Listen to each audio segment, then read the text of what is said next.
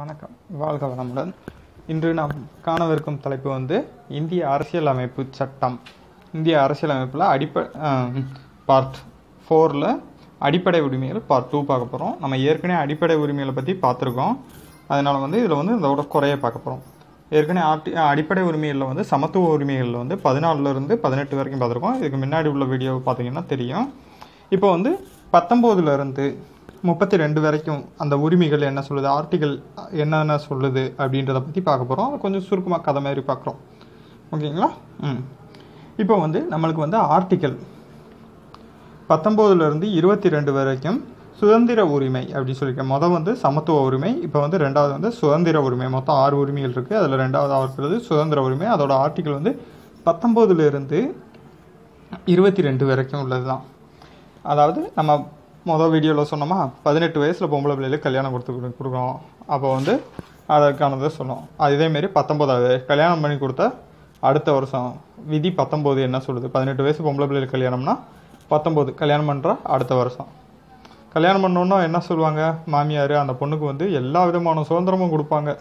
எங்கே வேணாலும் போகலாம், என்ன வேணாலும் பண்ணலாம், ஒரு மாநிலமன்றம் சேரலாம், சுதந்திரமாக அந்த பொண்ணை விட்டுருவாங்க. சரிங்களா? அதே ஆர்டிகல் 19 சுதந்திர உரிமையில் வந்து ஆர்டிகல் 19 வந்து என்ன சொல்லுதுன்னா, பேச்சுரிமை, எழுத்துரிமை, கருத்து தெரிவிக்கும் உரிமை, அமைதியான முறையில் கூட்டம் சேர்க்கும் உரிமை, சங்கம் அமைக்கும் உரிமை. அதாவது சங்கம் அமைச்சோம்னா ஒரு வெளியூர் போனோம்னா அங்கே போய் வசிக்கிறதுக்கான உரிமை, தொழில் தொடங்குறதுக்கான உரிமை, இப்படி அனைத்து விதமான உரிமைகளையும் பற்றி சொல்கிறது தான் விதி 19. சரி, 20 என்ன சொல்லுதுன்னா, கல்யாணம்னா 2வது வருஷம் உடனே மாமியார் அடுத்த வருஷத்துலேருந்து மருமகளை பற்றி குறை சொல்ல ஆரம்பிச்சிருவாங்க. மேன்ட்ட ஏப்பா உன் பொண்டாட்டி என்னப்பா அந்த குறை செய்யுது, இந்த சொறை செய்யுது அப்படின்னு சொல்லி குறையாக சொல்லுவாங்களா, அதுதான் விதி 20 அப்படின்றது. சரிங்களா? இந்த ஞாபகத்துக்கு வந்துடணும். விதி 20 வந்து கல்யாணம்னா 2வது வருஷம். குற்றம் சாட்டப்பட்ட நபர்களுக்கான உரிமை மற்றும் தண்டனையிலிருந்து பாதுகாப்பு பெறும் உரிமை. சரி, விதி 21 என்ன சொல்லுதுன்னா, உடனே பொண்டாட்டி கோவம் வந்துடுது, புருஷன்ட்ட போய் சொல்கிறாங்க, ஏப்பா உங்கள் அம்மா என்னைய குத்தம் சொல்லிக்கிட்டே இருக்காங்க, அதனால் நம்ம வந்து தனி கொடுத்துட போகணும், அப்போ தான் வாழ முடியும் அப்படின்றாங்க. அதை தான் விதி 21ன்றது சொல்லுது. சரிங்களா? விதி 21 என்ன சொல்லுதுன்னா, வாழ்க்கை மற்றும் தனிப்பட்ட சுதந்திரத்திற்கான உரிமை. ஓகே, தனி கொடுத்துடும் போயாச்சு. அங்கே தான் ஒரு ட்விஸ்ட் வருது. டக்குன்னு குழந்தை பிறந்துடுது, கன்சீவாகி குழந்தை பிறந்தது, அவங்களுக்கு வந்து தொடக்க கல்வி கொடுக்கணும் அந்த குழந்தைக்கு.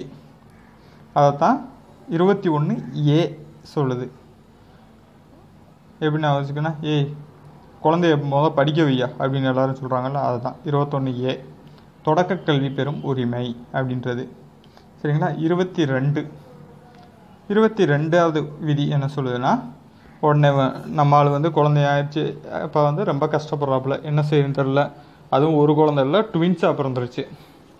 அப்போ வந்து உடனே வெறும் டிஎன்பிசியில் பாஸ் பண்ணி கவர்மெண்ட் ஜாப்பில் இருக்கார், போய் லஞ்சம் வாங்கி எப்படியாவது நம்ம குழந்தைய படிக்க வைக்கணும் செய்யணுன்றதுக்காக லஞ்சம் வாங்க ஆரம்பிக்கிறாரு. அப்படி வாங்குறப்போ சில வழக்குகள் ஆயிடுது, கைது செஞ்சிடுறாங்க. அதை வந்து தடுப்பு காவலில் வைக்கிறதுக்கு எதிரான உரிமையை நம்ம வாங்கணும். ஓகேங்களா? அதுதான் இந்த விதி சொல்லுது. 22 ட்வின்ஸு 2 வருதா, அதனால் ட்வின்ஸு 22 2 இருக்கா, ட்வின்ஸு அப்படின்றது ஞாபகத்துக்கு வந்துடணும். சரிங்களா? அப்போ வந்து 22 விதி என்ன சொல்லுது, சில வழக்குகளில் கைது செய்து தடுப்பு காவலில் வைப்பதற்கு எதிரான உரிமை அப்படின்றோம். சரி, அதுக்கடுத்து 3வது உரிமை சுரண்டலுக்கு எதிரான உரிமை. சுரண்டலுக்கு எதிரான உரிமை வந்து 23 24 சொல்லும். சரிங்களா? விதி 23னா டக்குன்னு யார் ஞாபகத்துக்கணும்னா, கும்பகர்ணன் ஞாபகத்துக்கு வந்துடணும். அவன் வந்து என்ன செய்வான், 23 மணி நேரம் தூங்குவான், 1 மணி நேரம் எழுந்திருப்பான். அதே இதுக்கு தான் சாப்பிட்றதுக்கு. இதெல்லாம் நியாயமாயா? கட்டாயமாக அவனை போய் வேலை வாங்க முடியுமா அந்த 1 மணி நேரத்தில்? வாங்க முடியாது. சரி, நீ கொத்தடிமையாக இருந்து வேலை வாங்கத்தே ஆகணும்னு சொல்ல முடியுமா? சொல்லவும் முடியாது. இவன் செயலாம் மனிதத்தன்மையான செயலையா? அதுவும் கிடையாது. 23 மணி நேரம் தூங்குனா அதெல்லாம் ஒரு மனிதத்தன்மையான செயலா? மனிதத்தன்மையற்ற செயல். அதை தான் விதி 23 சொல்லுது. கட்டாய வேலை, கொத்தடிமை மற்றும் மனிதத்தன்மையற்ற வியாபாரத்தை தடுத்தல் அப்படின்றத சொல்கிறது தான் விதி 23. 23 நம்மளுக்கு கொத்தடிமை ஞாபகத்துக்கு வந்துடணும். விதி 24 என்ன சொல்லுது, 24னா ஒரு நாள் முதல்வர் என்ன பண்ணார், அர்ஜுன் படத்தில் டக்குன்னு வந்தார். முதல்வர் ஆனோன்னா குழந்தை தொழிலாளர் தடை சட்டம்னு சொல்லி போட்டு ஒரு ஃபேக்ட்ரிக்குள்ளே போய் ஒரு 20-30 குழந்தைகளை காப்பாற்றி கொண்டு வருவார்ல, அதே ஞாபகத்துக்கு ஒரு 24 ஒரு நாள் முதல்வர் குழந்தை தொழிலாளர் தடை சட்டம். அதுக்கடுத்து சமய சார்பு உரிமை. சரி, இந்த குழந்தைகளை புறாத்தையும் காப்பாற்றி கொண்டு வந்தாச்சு, அதில் என்ன பண்ணுறது? அதுதான் விதி 25 சொல்லுது. எந்த ஒரு சமயத்தையும் நீங்கள் போய் பின்பற்றிக்கோங்க, பரப்பிக்கோங்க, அதுக்கு உங்களுக்கு உரிமை தர்றேன் அப்படின்ட்டார் முதல்வர். அதான் விதி 25, எந்த ஒரு சமயத்தையும் பின்பற்றவும் பரப்பவும் உரிமை. விதி 26, அதுக்கடுத்து என்ன செய்யலாம்? நீங்கள் உங்கள் சமயத்தோட எந்த நிர்வகிக்கிற உரிமையை உங்களுக்கு தர்றேன், நீங்கள் எந்த சமயத்தை பின்பற்றுறீங்களோ அதை நிர்வகிக்கிறதுக்கான உரிமையும் உங்களுக்கு தர்றேன் அப்படின்ட்டார் முதல்வர் 26. சரி, 27, சரி நீங்கள் பின்பற்ற மதத்தை பரப்புறதுக்கு ஏதாவது வரி செலுத்தணுமா அப்படின்னா அதிலிருந்து உங்களுக்கும் விலக்கு தந்துடுறேன். வரி செலுத்துவதற்கு எதிரான உரிமை, மதத்தை பரப்புவதற்கு எதிராக வரி செலுத்துவதற்கு எதிரான உரிமை 27 சொல்லுது. 28, ஆனால் உங்களுக்கு ஒரு சின்ன கண்டிஷன், நீங்கள் உங்கள் வழிபாடு மற்றும் அறிவுரை நிகழ்ச்சிகள் நிகழ்த்துறப்ப யாரையுமே கட்டாயப்படுத்தக்கூடாது அப்படின்றாரு முதல்வர். சரிங்களா? ஓகே. அதுக்கடுத்து கல்வி மற்றும் கலாச்சார உரிமை. அது 29ம் 30ம் நம்மளுக்கு சொல்லும். கல்வி மற்றும் கலாச்சார உரிமை அப்படின்றத பற்றி சொல்கிற ஆர்டிக்கிள் என்னன்னா 29, 30. அதாவது 29ல் நீங்கள் எல்லா பேரும் கொஞ்சம் பேராக இருக்கீங்களா, அதனால் நீங்கள் ஒரு சிறுபான்மையினர் இனத்தை சேர்ந்தவங்க, ஆனால் உங்களோட எழுத்து, மொழி மற்றும் கலாச்சாரத்துக்கு பாதுகாப்பு தர்றேன் அப்படின்ட்டார் முதல்வர்.